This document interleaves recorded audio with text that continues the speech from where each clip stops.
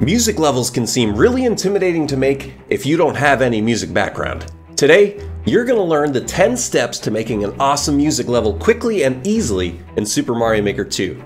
Let's get started.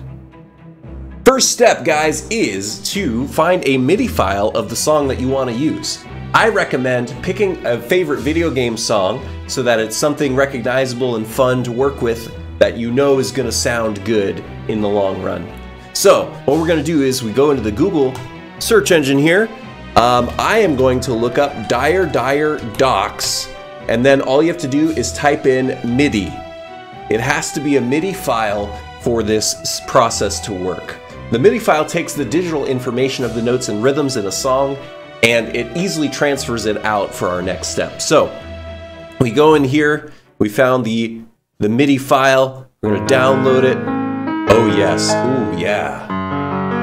Okay, so download the MIDI file. There's lots of different websites to download it to. Our step number 2 is now going to be going to the Super Mario Maestro tool. I'm going to leave a link in the description below for that, as well as links to some Google Docs that help go through this process as well, just in case you want a little bit more detail on certain things that maybe I don't cover. It's all going to be down there.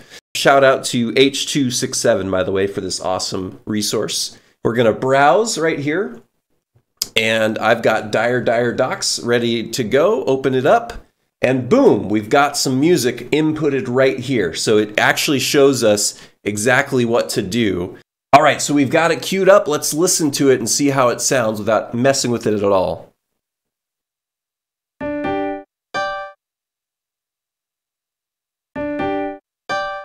Okay, as you can tell, we're missing a lot of stuff. So that's step number 3, is listening to the initial playback. If I leave it as is, you can't really tell what song it is because we're missing a lot of sounds. If you look right here, you can notice that a lot of the stuff that's happening is underneath the screen. And there's a lot of empty space up top. So that's an issue for us. But the next step, which is step number 4, we press this big old button here that says Shift into View. So when we do that, everything slides upward and it gets the majority of the music in there. If you see these stats right here, notes above the screen, notes below the screen, we want these to be as low as possible. And if we mess with this little thing here, octave shift, you can see that it changes these values. We want to get them as close to 0 as possible. These are both green, so that's good stuff. So we want to make sure, though, that we don't chop off the important melody notes. The notes above the screen should be lower than the below the screen, in my opinion. All right, so now let's listen to it before we do anything else.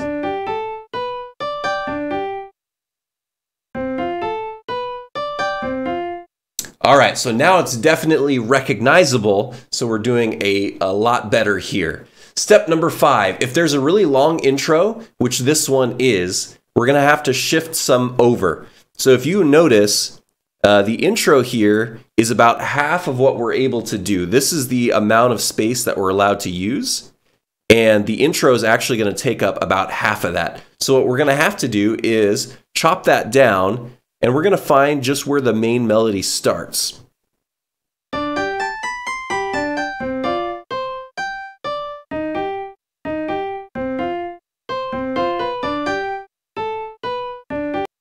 So that's where the bulk of the music is going to be. You want to get to the recognizable part quickly. I've seen too many music levels that do the whole intro and then run out of space. In music levels, you can only use a certain amount of entities, which is how many enemies or power-ups that you can place in a level. So we hit that value really quickly. We hit the maximum. So you're going to want to cut out anything that's not essential for the music to make sense and sound good. We also need to figure out where you want to stop to make sure that it feels complete. So we'll get to that a little bit sooner. Okay, next up, step number 6, we can adjust the tempo. So right here is different speeds of the music. Tempo just means the speed of the music. 60 is the same as a clock. So there's 60 seconds in a minute. There's 60 beats per minute as well. So think about it that way. If you've ever looked at the second hand on a clock, that's about 60. And so everything above that's obviously faster. Anything below that is slower. So we can be ridiculous. Let's try this. So that probably wouldn't work very well. it automatically selects what it thinks is best for you, but then you can adjust it from there. So let's try this one.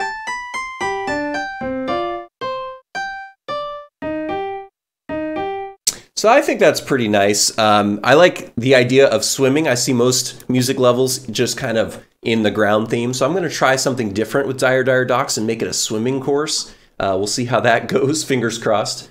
But I'm going to try, there's a swimming function. So maybe we'll stick to that. See if we can make that work. That's step number 6. Moving on to step 7, which is pick the sound that you want. So right now we're on Goomba, which sounds like the piano, but there are all these different sounds that we can use to make it fit with the original. So let's try a couple here. How about the Master Sword?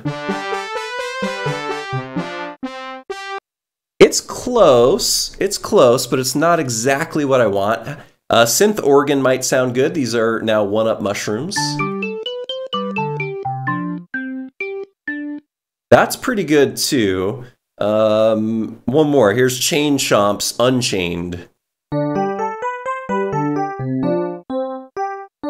Yeah, to me that sounds exactly right. And I might even mix and match the different sounds that we can use to make sure that it kind of fits, everything fits together. So we'll get back into that. So now that we've got all of those elements in place, we can go to the course editor. I'm going to use the new soup style here because I feel like it fits Mario 64 the best. And I'm going to make sure to put the silent sound effect onto Luigi so the regular course music doesn't play while we're trying to get our music to play here. So now we just got to place the note blocks so the player needs to move before they make sound, give some space before at the beginning of the level so that there's time before the sounds happen. When we place the note blocks and the chain chomps, we want to make sure that we put a cloud in between so that when the chain chomp drops onto the block, he'll jump up, but then he'll just rest on the cloud. So he's not going to continuously hit that note block. Otherwise, you're just going to get a mess of sound and it's not going to sound like the song that you want. So make sure you use either a donut block or a cloud or something to make sure it only hits the note block once. Step number 9, make any adjustments that we need to. See here, I took out a few notes to make it possible to swim through certain sections. Sometimes you've got to do that because I want to make sure that there's a pathway for the player to actually get through this course. So you've got to change some things around, but that's okay as long as it still sounds good. I actually also added in spike as a low bass note. As you could see before, if we go back here, you can tell that not everything in the low end can be heard and not everything at the very top can be heard either. So what I did is I used spike as a bass note, which sounds 2 octaves lower, way lower sound in the same pitch. And then we also used our star, which is the same thing, but up an octave, which just means it's the same pitch, one version higher of that pitch. So using those, we can kind of make it seem like we're fitting more notes within the entire thing. And step number 10, I think music levels need to have some sort of gameplay involved. It's too boring to me to just stand there and have it be an auto level. I want to do something. So in this course, I've added little secrets with coins and things. Obviously, because I've used so many chain chomps, I'm not able to place a lot of enemies. But I figured I could make it so that the player has to swim and try to collect some rewards and goodies while they play through the course. So that's what I did here. Let's check out the final result of the level and see how it turned out.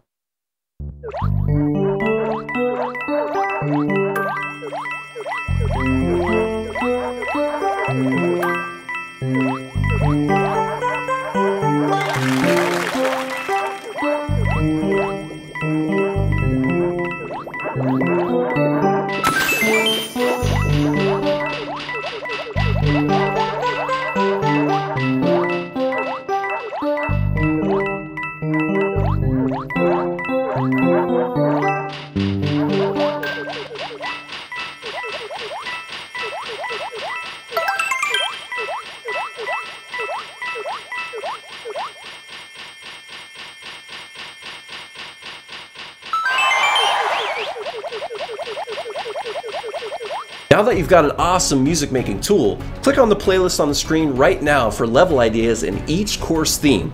If you want to continually get inspiration from Mario Maker 2, make sure to subscribe and click the bell. I'm Arrowstotle, and thanks for watching.